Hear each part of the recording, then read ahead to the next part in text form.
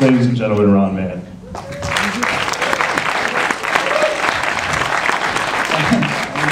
And this is Larry Evans. And I'm hoping that maybe Mike, are you here somewhere?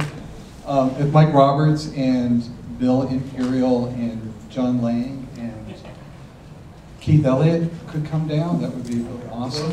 Those guys make me look good. If you have any questions about mushrooms, this is the guy you want to talk to. Well, actually, I think Mike might want to chip in, but basically, we had a vision of the film, and Mike is able to translate it in, in his brilliant, on his computer by himself. It's not farmed out to, Korea. With, but you always know what you want. I do. I know what I. Not always, especially when I go to restaurants. But I think that Mike, you need people to collaborate on the same wavelength, no matter what. And I started off being an animator, so I sort of think that way. In fact, I actually think in terms of storyboards whenever I, make films. And but Mike is a genius. He really is incredible. Yeah, well, Ron always, he sort of uses the word genius, I think, a little loosely, but he says basically, he comes and sort of says, here's a chunk of the film, and leaves a hole in the edit that I kind of have to fill up, and but he always knows what he wants, and that's what's really cool about it, is he lets me have the freedom to do kind of whatever, but I think you basically say, it goes here, and like the little mushroom character is a perfect example. Ron had this idea that he would be the sort of ambassador for the film, and then it was just a matter of kind of, showing him a bunch of different little drawings and photographs of mushroom characters. Is that true? Yeah.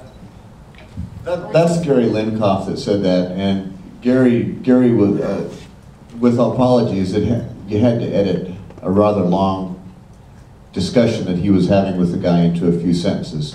And what he was talking about was the use of lindane, or benzene hexachloride, on mushrooms. And lindane is approved for use on vegetables and stuff. It's a chlorinated hydrocarbon, and it breaks down in sunlight. But because mushrooms aren't grown in sunlight, they may sometimes have residual lindane on them, and that whole thing was taken out of that context. Yeah, what Gary was talking about was tests that showed that there was some lindane residue on mushrooms from a certain batch that became a health issue, and this is pretty old information. I don't know how many years ago this all happened. They were talking about events in the past in 2007 when they filmed this. There really is a, a pesticide.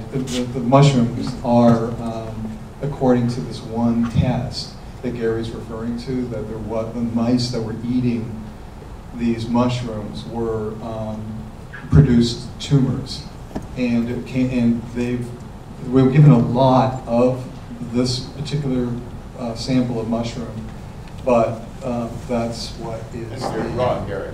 Wrong, yeah, Gary. And I think at a point in the film, you say that you're following a lot of the rainy seasons. Do you find that a lot of the types of mushrooms are not indigenous to an area, or what's the distribution like? Are there special mushrooms that you really can't get outside of, say, Bolivia or so forth?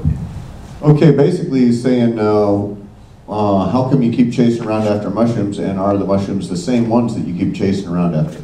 And we have some really different mushroom ecosystems on the east and the west side of the Rockies, and then we also have a very, actually it's a very interesting, it's almost a continuous ecosystem all the way down the Appalachians across the Caribbean and into the Atlantic rainforest in Brazil. And at the same time, we have continuity with a lot of the western species that go down the Sierras and into Mexico, and then appear a little bit in the Andes as well.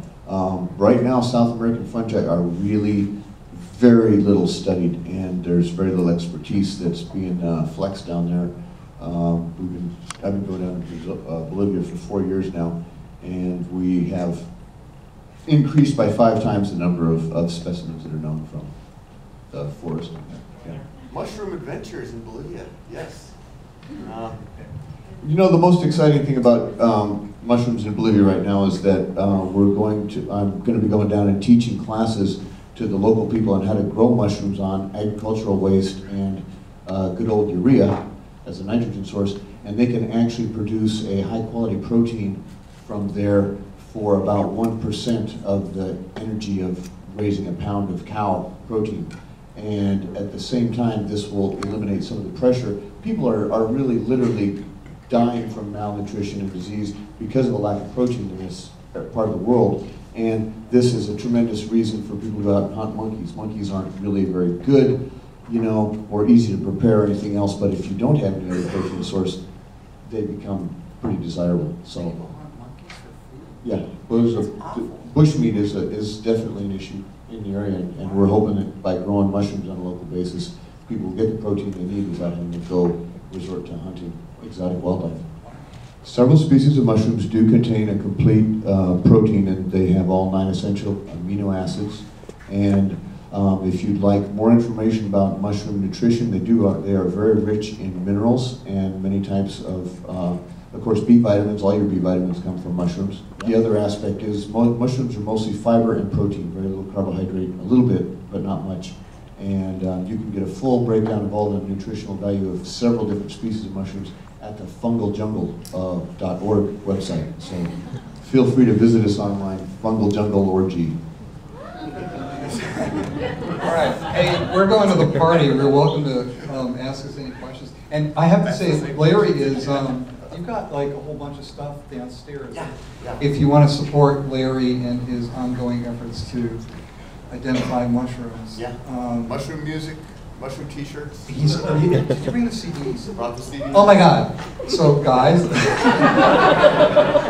not a salesperson, but honestly, his CD is like incredible. It's all mushroom music, and it's definitely worth getting. You should play yours. Anyway, thank you for coming. We'll see you.